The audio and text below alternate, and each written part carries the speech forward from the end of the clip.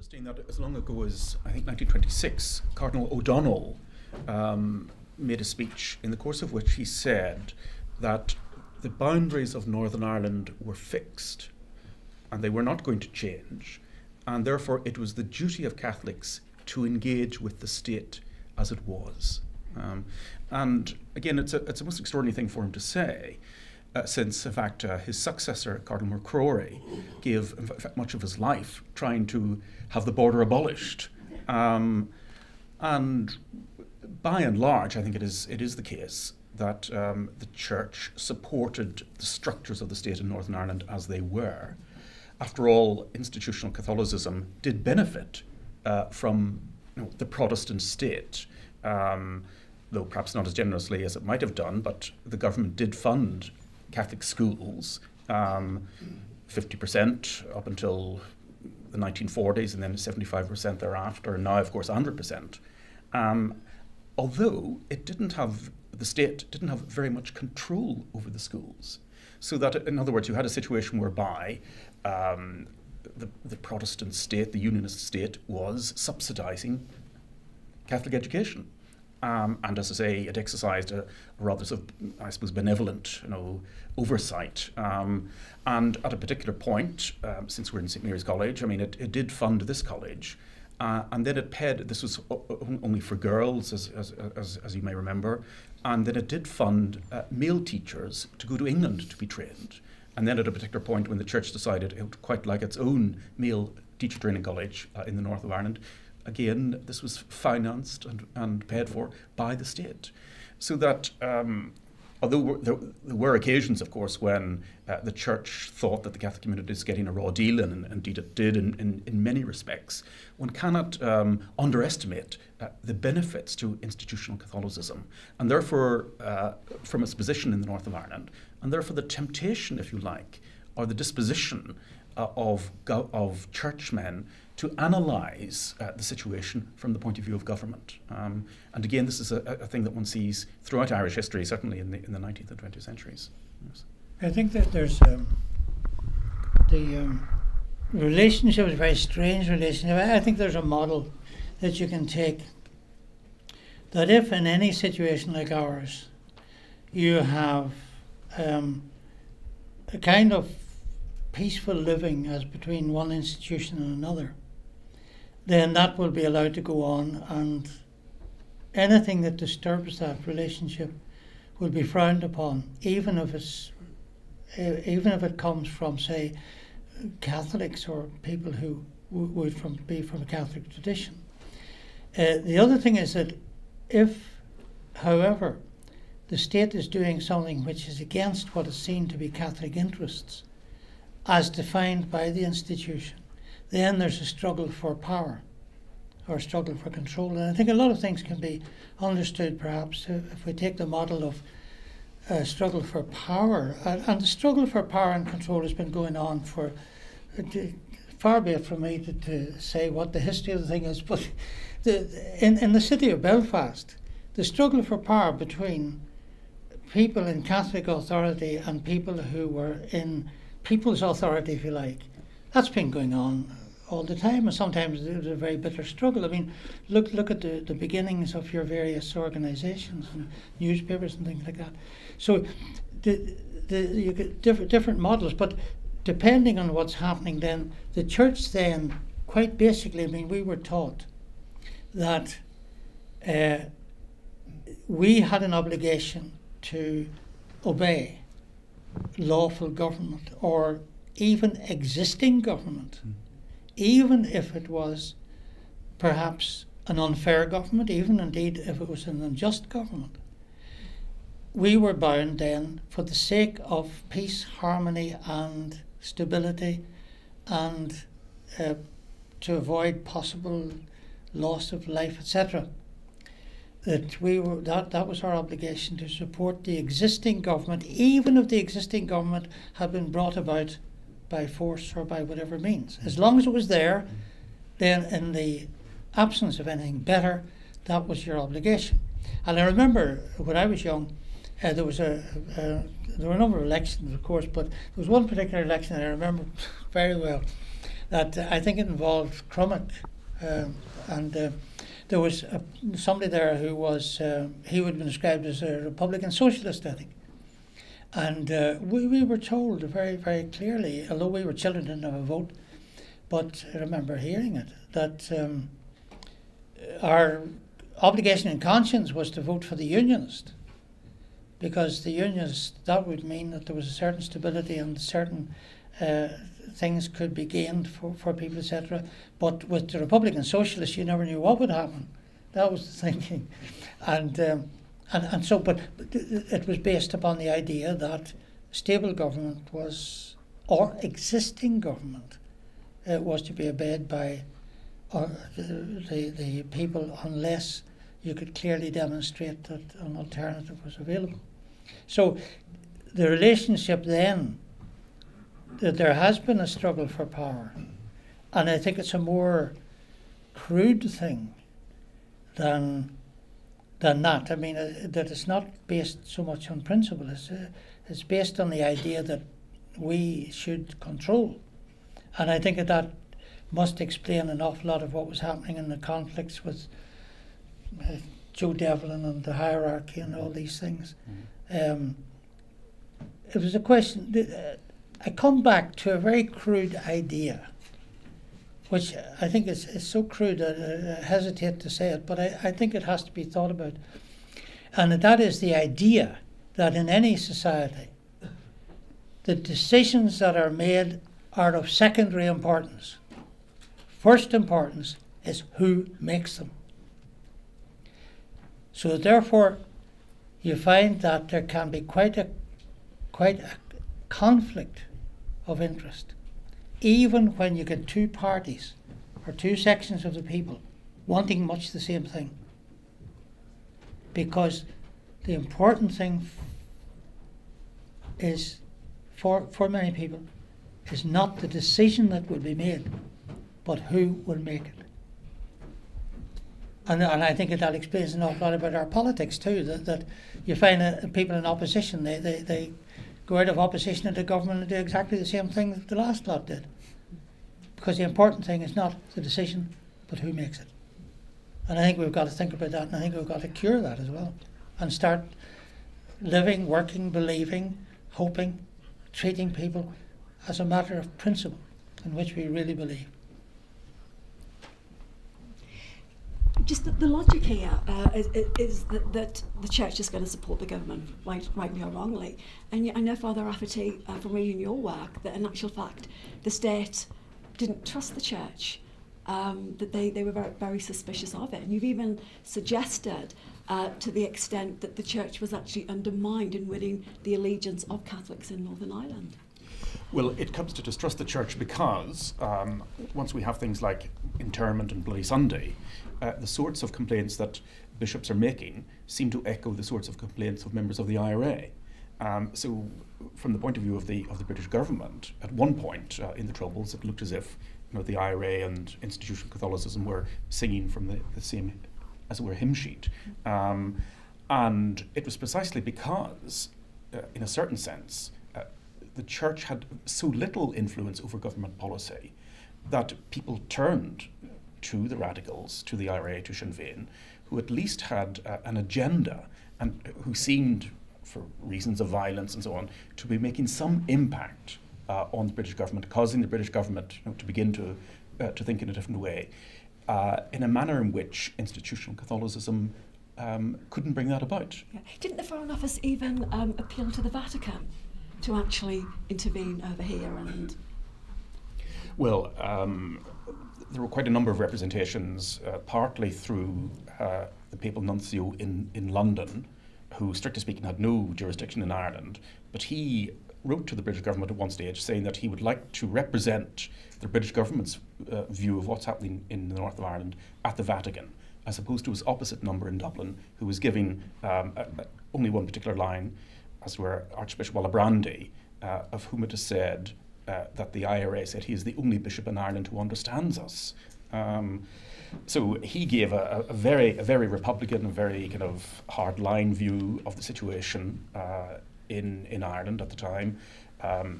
His opposite number in Dublin trying to, in a certain sense, cozy up to the British government, offers this role to relate to the Vatican, the British government's view.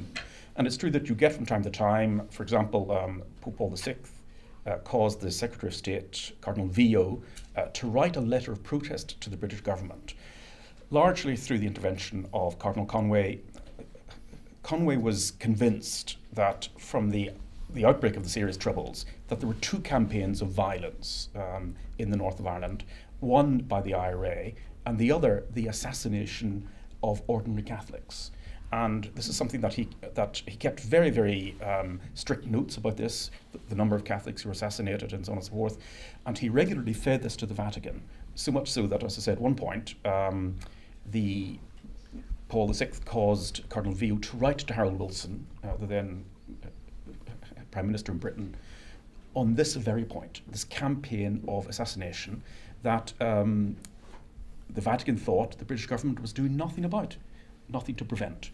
But it's interesting how the thing was phrased, because Cardinal Vio wrote to Wilson saying that the Vatican was quite sure that the British government was doing all it could to prevent sectarian assassinations.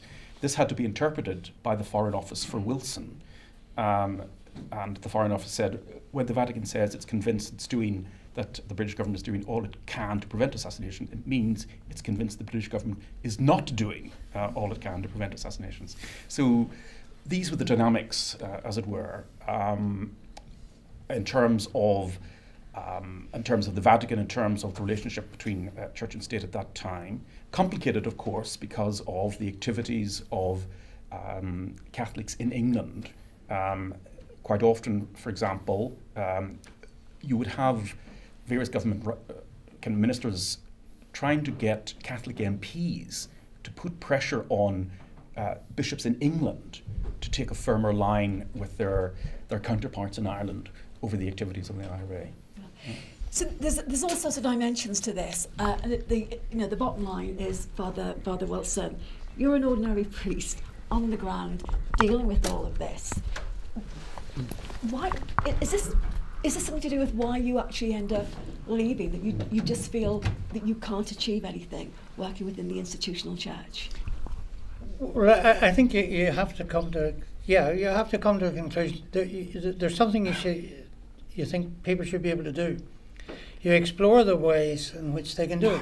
If you find that those ways have failed, you must try something else. And you fight every inch of the way to not to believe that whatever institution or group or party you belong to is unable to do the job. That's very hard to take that. And so you fight every inch of the way for that. But when eventually you have to decide, no, you have to try a new method, well then you go about it.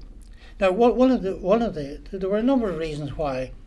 People would say, well, stay there and keep knocking at the doors, because in the gospel you hear about knocking the door all the time with the unjust judges and all that sort of thing, which I suppose maybe that's what one should do. But if you say, well, let somebody else do that, I want to do this other thing.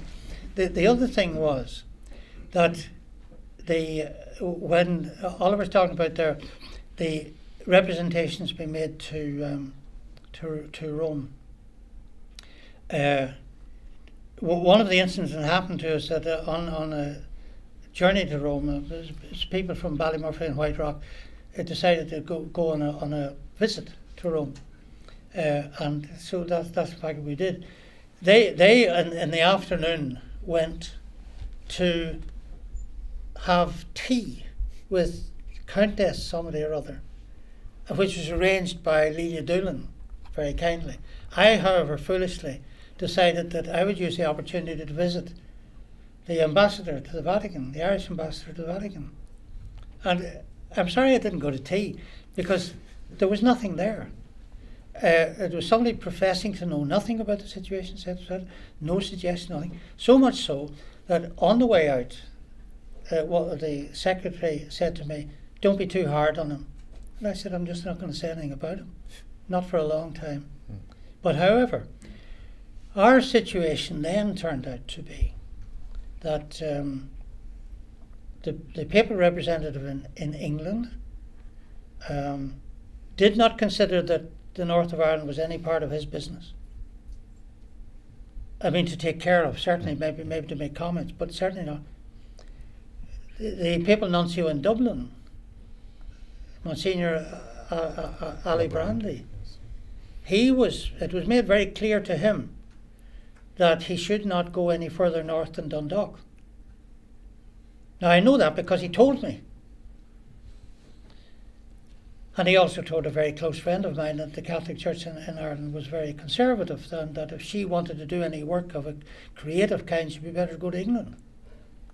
So here we were in the northeast of Ireland, with no official representation bringing us directly in line with the Pope. And we must have been among the only people in Europe. And that was at a time when we were suffering mightily. Now, it's any wonder people are angry. Now, what do you do about that? What you do is you try to see if there's any other way. And people then do say there's another way. You try to bring influence to bear on clergy, on bishops abroad. And that happened. That influence was brought to bear on bishops in Italy, France, United States, Canada, Norway. So you have to you have your eye on the ball.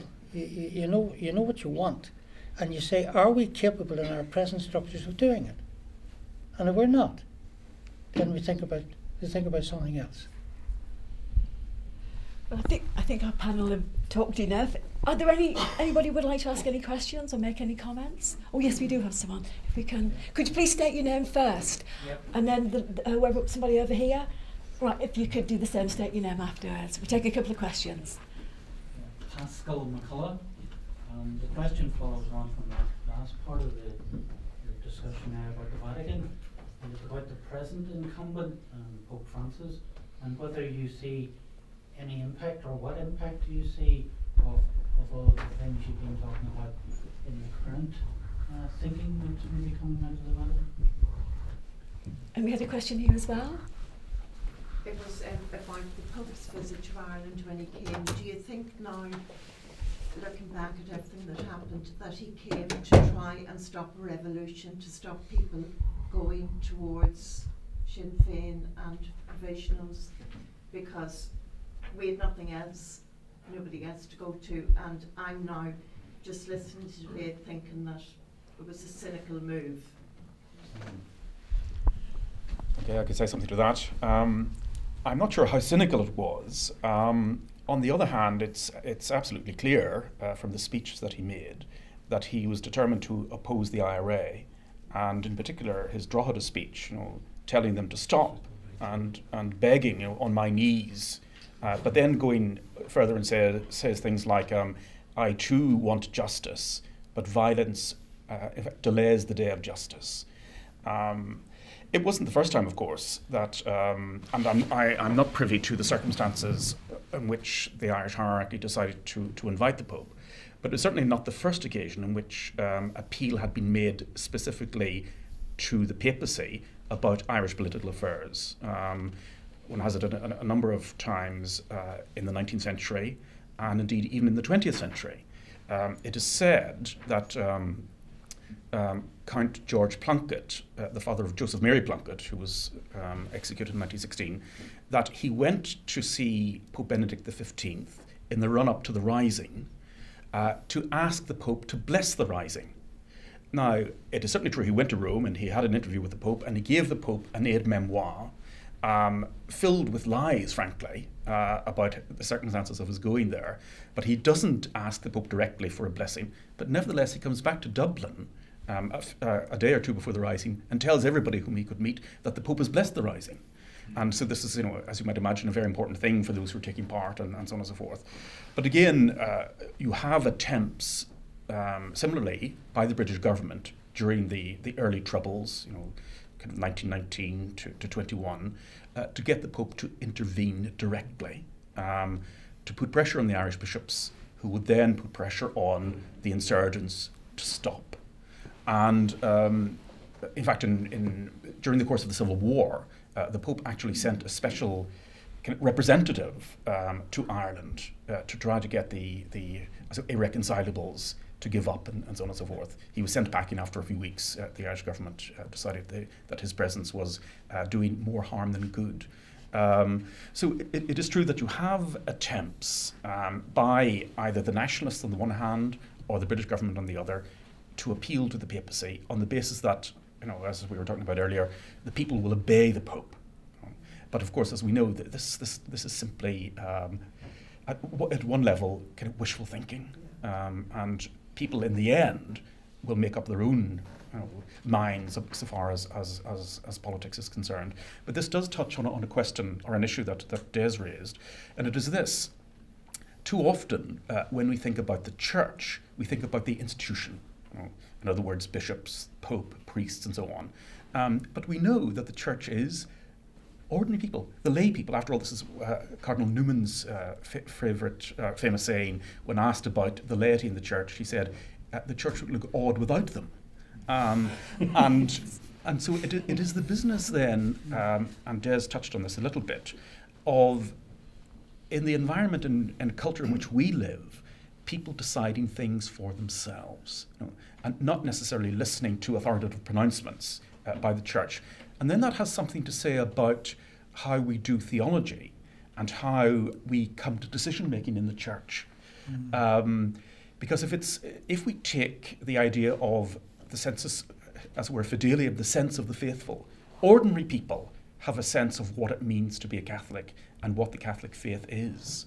But too often, that doesn't necessarily tally with what bishops and priests think ought to happen or ought to obtain. And that is a real difficulty. If it is true, as Des says, that the Holy Spirit is given to everyone, then everyone must have some sort of sense of how the church functions and how it operates. But if we let people do this, it's going to be an entirely different church, isn't it? And that's not something that our hierarchical kind of leaders want. Well, one of the results of institutions behaving so oppressively so often is the very word institution itself takes on a negative resonance. Institutionalization. Institution comes to mean something which is arthritic and stiff and fixed and so on. Whereas in fact, I think we should resist that. Democracy is an institution. Yes, a peace group is an institution. Even the anthropologists would say a handshake is an institution. Kinship is. One of the positive sides of the church's sense of institutionality is that it refuses the liberal individualist mistake that human life isn't institutional. Yeah? One of the gains, I think, of the Catholic tradition there, as opposed, say, to a certain radical Protestantism, is that Catholics tend to understand institutionality, that because human life is communal life, because we're not isolated, then institutions are or should be what actually brings us together. The fact that they much more often wedge us apart then gets institutions a bad name. Yeah? But the danger with that is we're then going to fall into a kind of polarity in which there are institutions over there and something called, rebellion or individuals or anarchy or persons over here. You can't be a person without being brought up within certain social institutional forms. Person is a relational context, notion, and who says relations says institutions in some way. It is. Sorry. Yeah, it is. I was just going back to the first question, does it not? Well, that's what I was going to thank say. you, thank you. Yes, it's actually, about the present Pope, that was one. Yes. Yeah, this is great. I think people gave a great sigh of relief when they said, this is great. Then that has to follow on with, well, what's the effect? You know perfectly well that in a number of years, we know perfectly well that another person could be selected who would act quite differently. Therefore, the big question is, does the present Pope succeed in creating or helping to create a structure or a custom or a law or something which will be permanent no matter what the next person does? And if the answer to that is yes, well then you're in business. This is good. If the answer is no, that you're entirely concerned with the charisma of the present Pope, what shoes he wears or what he does, where he takes his breakfast and all that, then I'm afraid we haven't really maybe progressed as much as we would like to progress. The other thing is that about the visit in '79, on that occasion, the curious thing was that there was a great swelling of public opinion asking for the Pope to visit this part of Ireland. And it went so far that people said, in the loyalist tradition, they said, can we have an interview with the Cardinal of Feile? And the answer, of course, yes. He'll talk to anybody who wants to talk to him. And so the meeting was arranged. And that meeting was for these representatives of loyalist group, one of whom was very tough, I can tell you, was to ask Cardinal Feile to use his influence to get the Pope to go to the north of Ireland. And their argument was, first of all, he would be treated with respect and that the various organisations and so on would guarantee that, or at least make that declaration. And secondly, that all he'd have to do would be to come through a corridor from over the far side of the border up to Armagh. And of course, philosophy, naturally enough, he said he would do what he could, but as a matter of fact, it didn't happen. And various reasons were given. One of the reasons was about Mountbatten.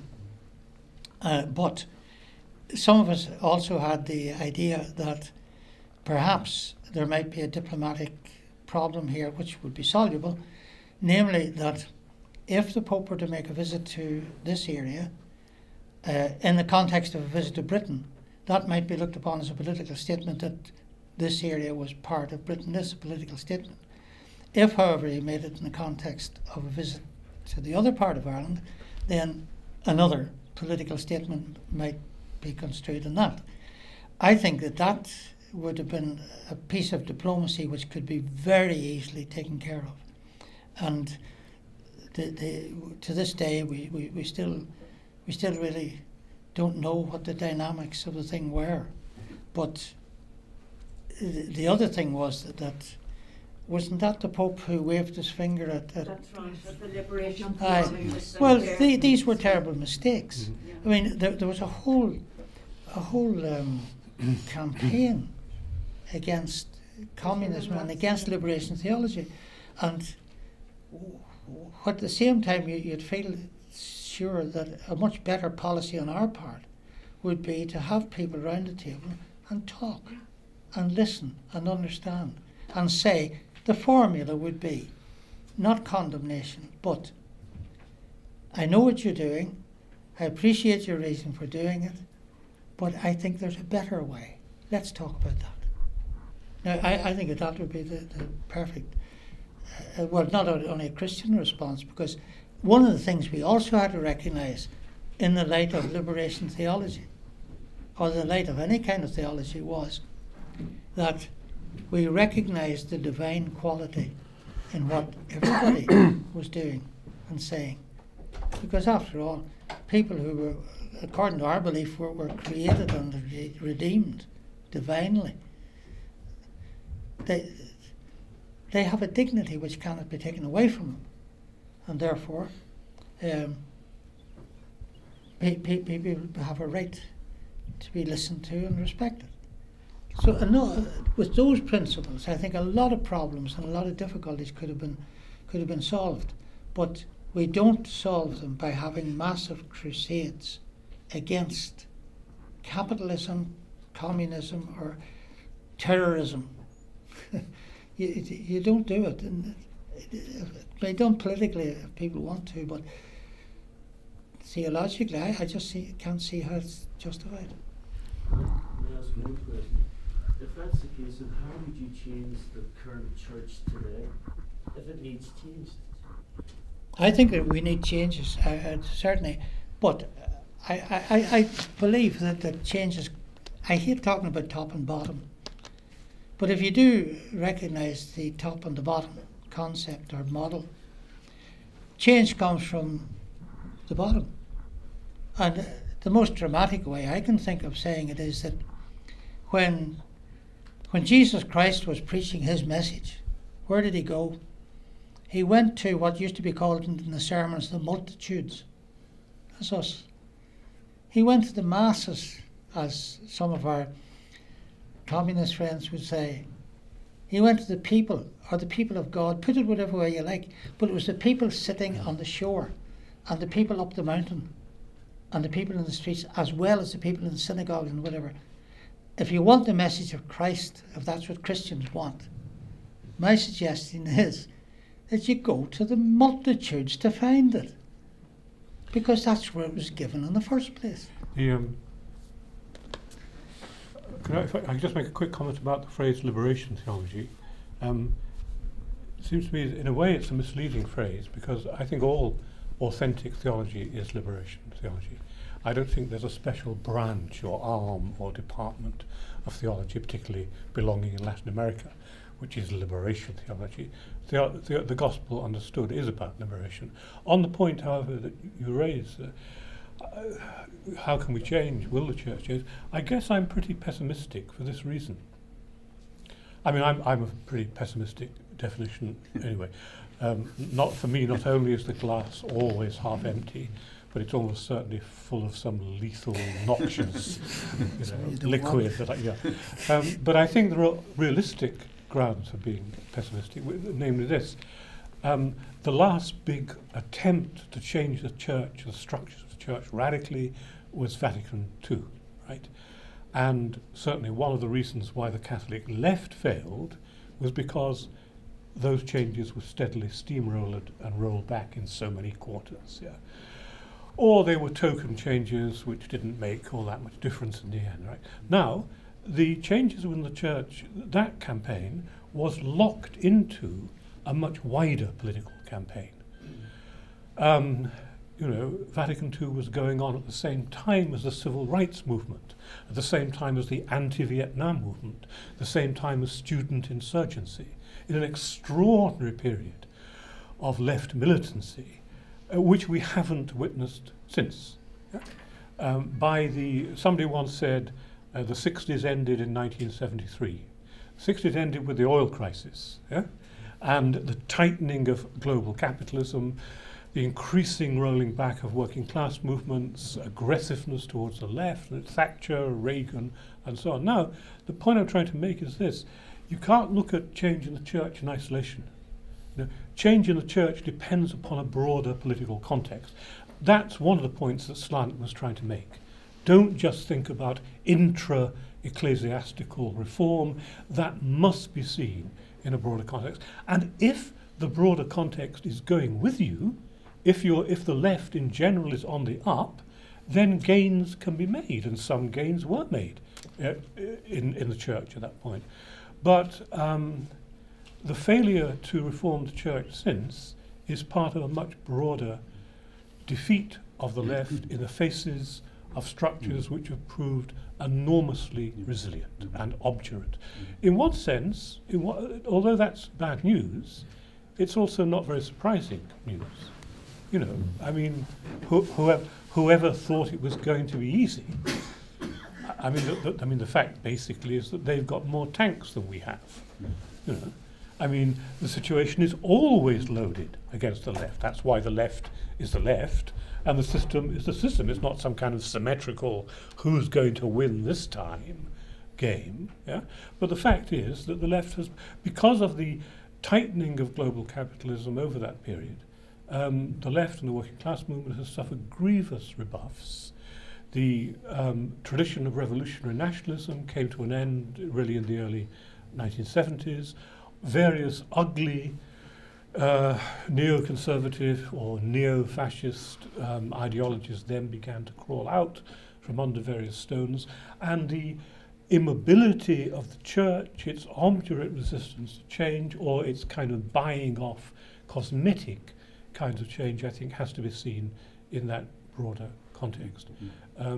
If we want to change the church, we're going to have to change things more generally. And we're going to have to change ourselves. It has to begin with us. And also, it seems to me that perhaps it's wrong to think that a single pope can effect so much change in the church. Obviously, in the history of the papacy, there have been outstanding characters. But perhaps it is wrong to think that any given pope can make that much difference, that we will begin to look at the church in a wholly new way. And don't forget the factors surrounding the papacy, which, as it were, militate against change. It's often said that the role of the Roman Curia is to protect the papacy from the Pope, so that the institution is the important thing, and all of the kind of structures in Rome have that as its aim, and how much room for manoeuvre the Pope has, any individual Pope has, given the kind of the Curia, given how it works. It's not. There used to be a phrase, I didn't know that the Pope is prisoner of the Vatican. Yes, exactly. Which meant literally, yes, geographically. yes. But all popes are prisoners of the Vatican.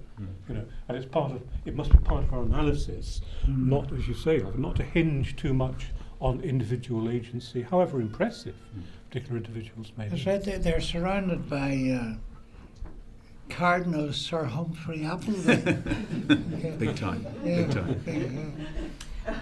On that note, can I ask you all to put your hands together for our conversation?